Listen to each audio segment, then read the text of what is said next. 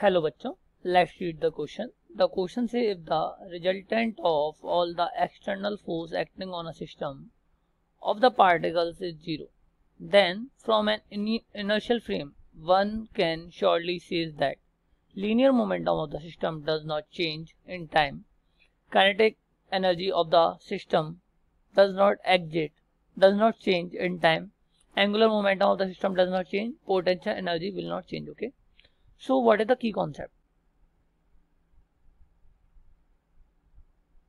Well, this is defined from Newton's second law.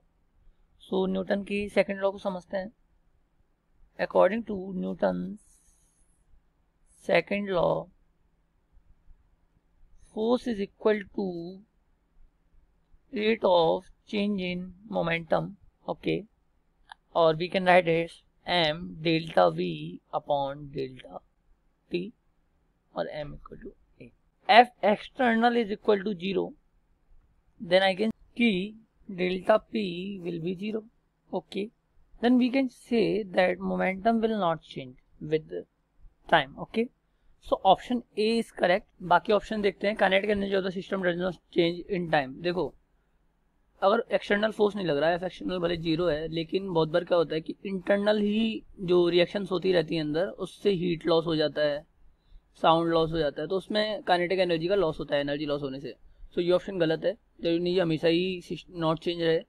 Angular momentum of the system does not change in the time. Okay, सो देखो, F external 0 है, इसका ये mean तो नहीं है ना कि टॉर्क भी 0 होगा. इसका ये मीन नहीं है कि टॉर्क 0 होगा. टॉर्क 0 होता तो एंगुलर मोमेंटम कंजर्व रहता, लेकिन टॉर्क 0 है ऐसा जरूरी नहीं है, तो एंगुलर मोमेंटम कंजर्व रहेगा, ये भी जरूरी नहीं है, तो ये भी नहीं है option. Potential energy of the system does not change in time, इसका सेम वही है. काइनेटिक एनर्जी इस प्रकार चेंज होती है, लाइक हीट और साउंड में एनर्जी का लॉस होता है, तो वो इन दोनों में चेंज कर सकते हो, तो ये ऑप्शन भी गलत है. So option A is correct. Hope you all get it. Thank you, all the best.